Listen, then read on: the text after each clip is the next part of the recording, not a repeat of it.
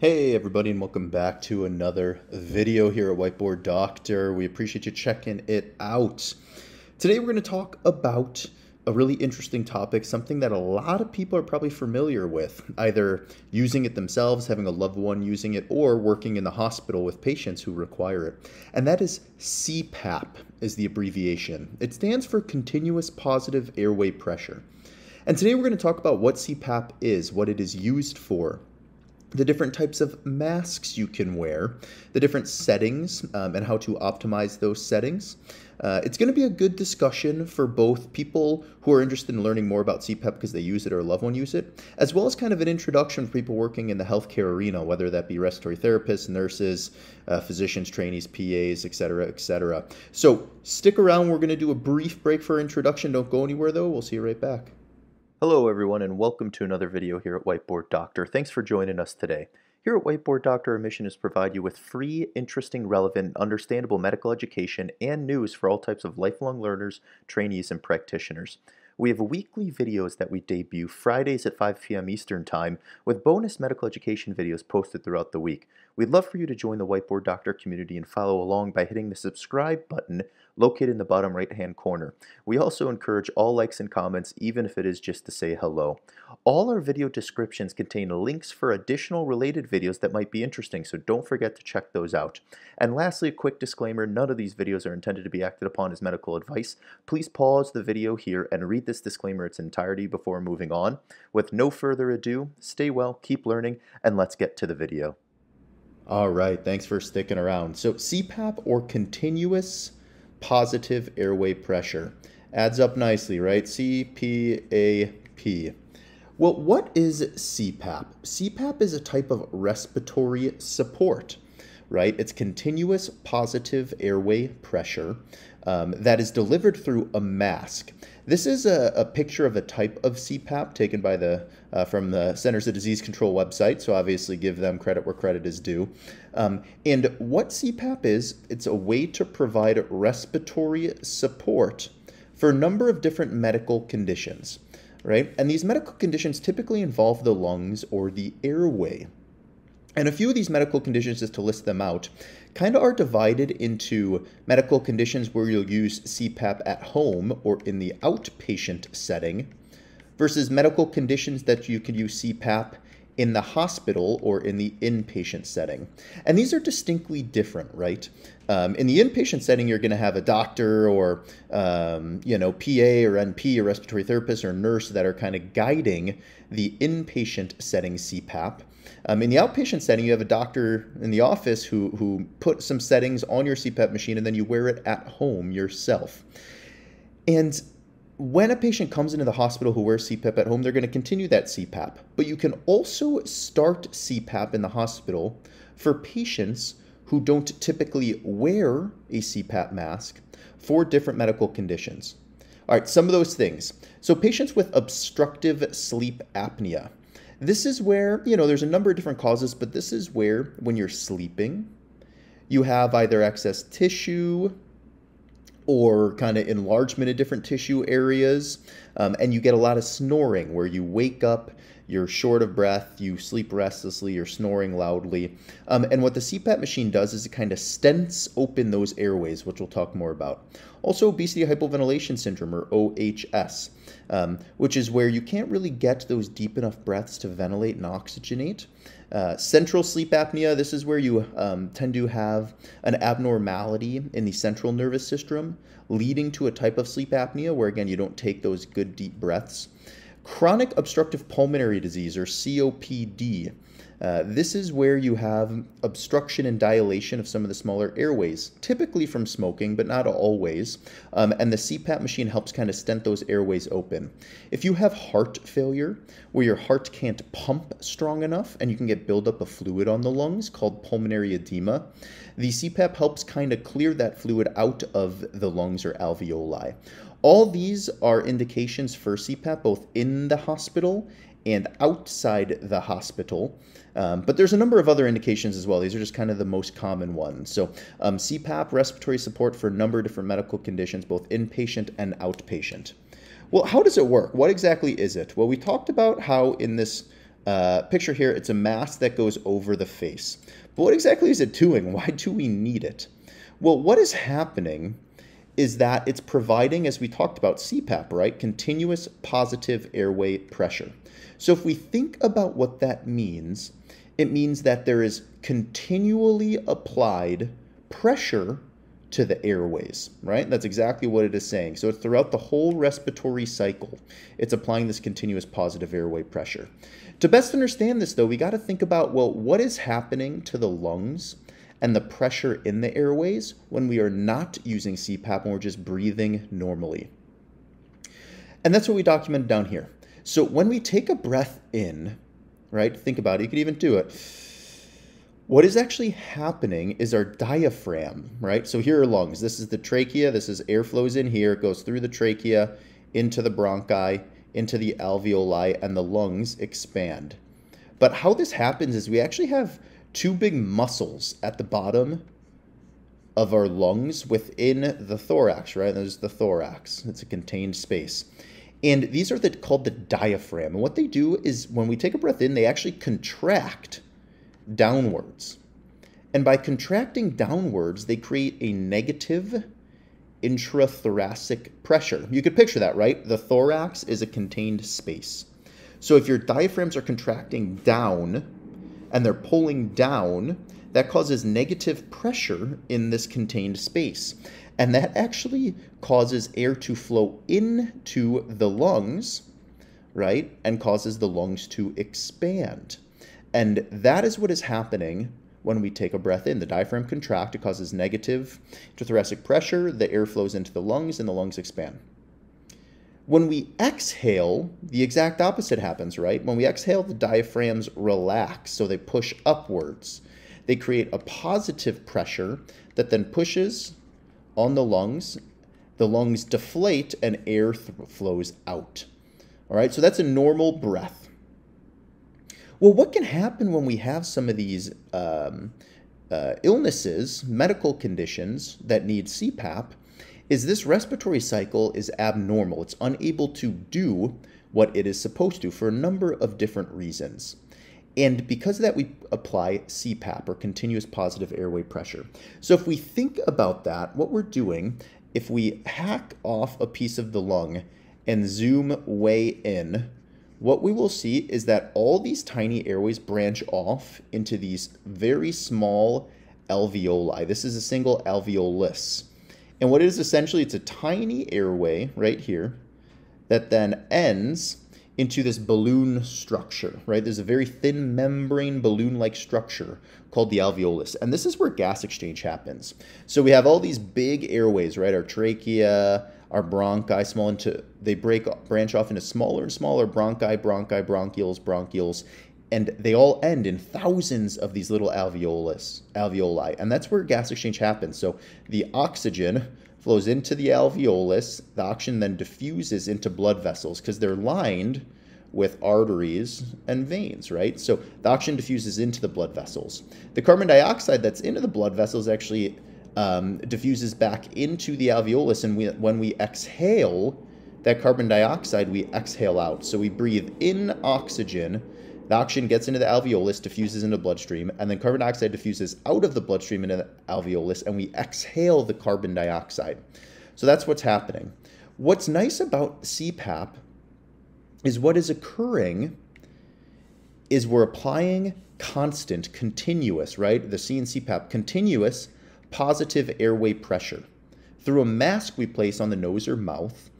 And what that does is it keeps these airways open, right? Because what you can picture is if we're breathing in and out, right? And we said when we breathe in, there's negative pressure. When we breathe out, there's positive pressure. These are really thin-walled. So what can happen is these can collapse, right? These small airways can collapse down. And instead of being this nice open alveolus, the airways might collapse down, right? So that the small airways actually close. And if it's closed, nothing can get past it, right? And then nothing can get back out.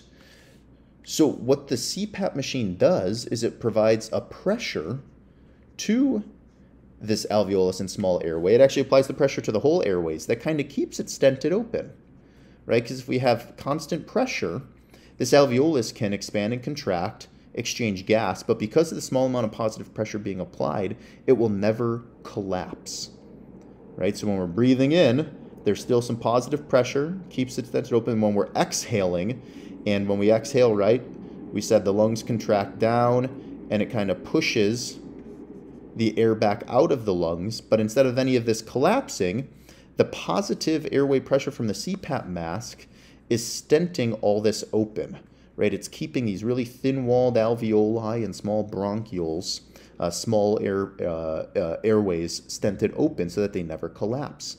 And if they are not collapsing, then it can optimize gas exchange.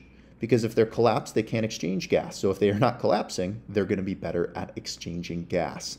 And that is how CPAP works. I'm going to scroll down just to kind of show you different types of CPAP masks. Actually, let's scroll up. That's how it works, right? Because you're wearing this mask over your nose, or it could be over the whole face, right? And that mask with this machine here, you can see the CPAP machine in the back with tubing connected up. And what it's doing, it's providing constant positive pressure, right? And that constant positive pressure being applied to the airways means that this airway is stented open to assist in gas exchange. So what are the different types of CPAP masks? Well, there are a few different types, all right? And these are the three most common types. I put the little resource in here. I'll link it in the description. This is a picture from their website, so shout out to them. Here's the title, the author, the website itself, so their work, not ours. But the three main types of CPAP masks are called the nasal pillow, the full face, and then just the nasal mask. And if we scroll up, this here is an example of the nasal mask. Let me erase all my scribbles. What the nasal mask does is it covers the nose, right? So if we're providing positive pressure to the airways, if we think about, I'm going to do a little terrible drawing.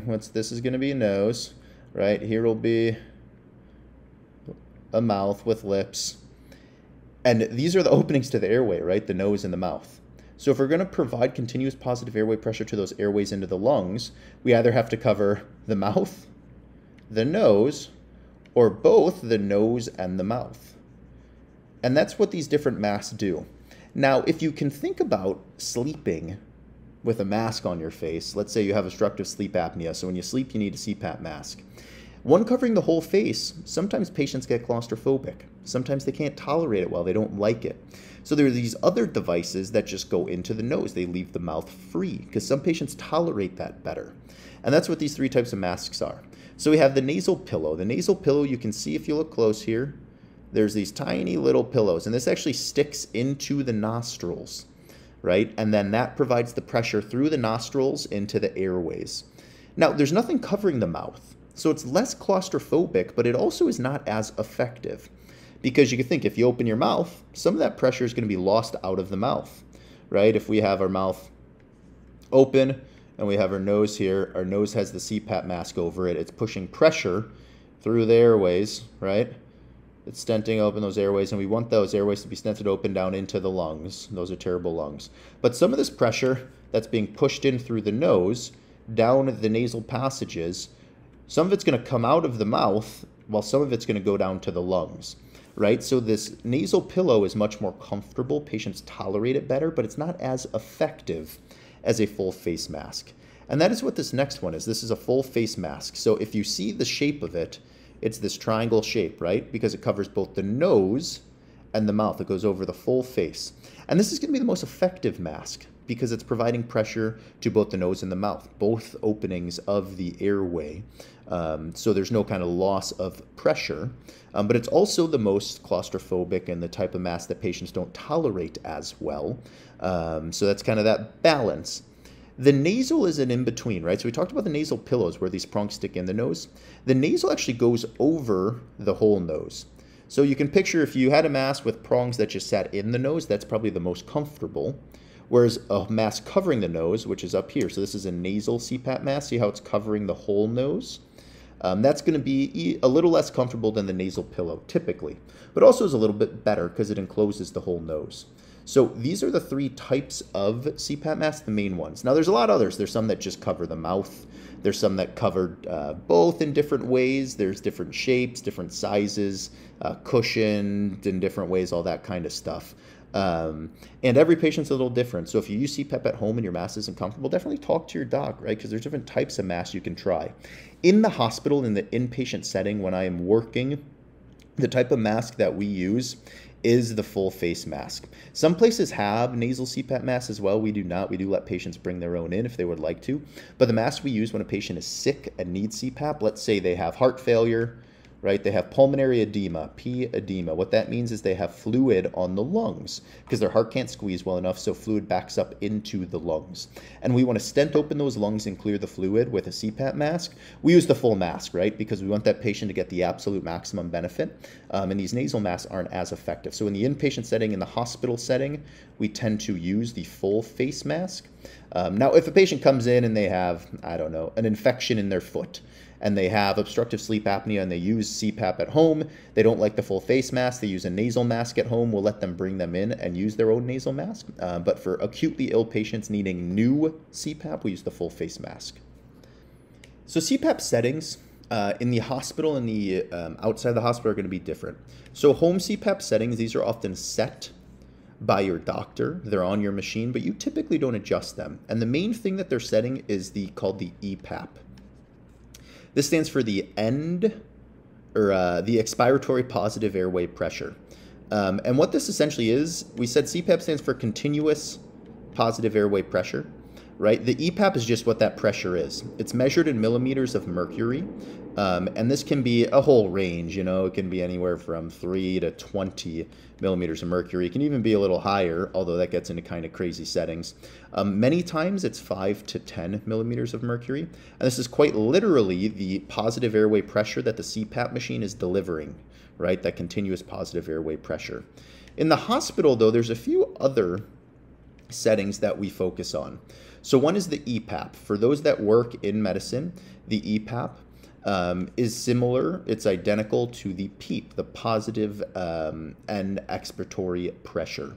And this, again, you can set anywhere. I shouldn't say that. There are definitely restrictions, but there's a high degree of variability in what you can set. You know, typically people say 5 to 25. 5 is low. 25 is very, very high. I think oftentimes patients, again, end up on 5 to 10. It's in millimeters of mercury. Now, if someone is not oxygenating well enough, the PEEP on CPAP in the hospital is something you'll increase to try to help them oxygenate. The other thing, though, we're controlling on the CPAP machine in the hospital is the FiO2, or the fraction of inspired oxygen. This is the percent oxygen the CPAP machine is delivering to the patient. Right? Atmospheric air, what we're all just breathing on room air, is 21% oxygen. So this is typically set anywhere from 30% to 100% oxygen, 100 being the most oxygen you can obviously deliver. And this is, again, something you're going to titrate, something you're going to change based on how well someone is oxygenating, how much support they're requiring. The other thing we're going to set on the CPAP machine in the hospital is a backup respiratory rate. This should just be a backup rate. Patients you're putting on CPAP in the hospital should be breathing spontaneously. You should not be setting this respiratory rate high to like 20 or something. A lot of times it's set from 6 to 8, and this is just the backup rate that will kick in if the patient stops breathing. But it's not meant to take over their respiratory rate. They should be taking spontaneous breaths on their own. This is just as a salvage backup if something were to happen. These are the three main settings: the EPAP, the FiO2, and the backup respiratory rate. There are fancier things like the I time, ramp, that are outside of this introductory CPAP discussion. But this will get you 95% of the way there, maybe even 98% of the way there for hospital settings for new CPAP. All right, so that ends our introduction to continuous positive airway pressure. This is part of non-invasive ventilation, or NIV, and it hopefully provided some information, some background, kind of some introductory knowledge about CPAP, its uses, the types of masks, the settings, and all that kind of stuff. Let us know what thoughts, comments, questions you have down below. We're going to come up hopefully with some follow-up videos of more intense CPAP settings and those types of things. Certainly hit the subscribe, bell button, like us, all that good stuff. We appreciate y'all. In any case, stay well, keep learning, and we'll see y'all next time.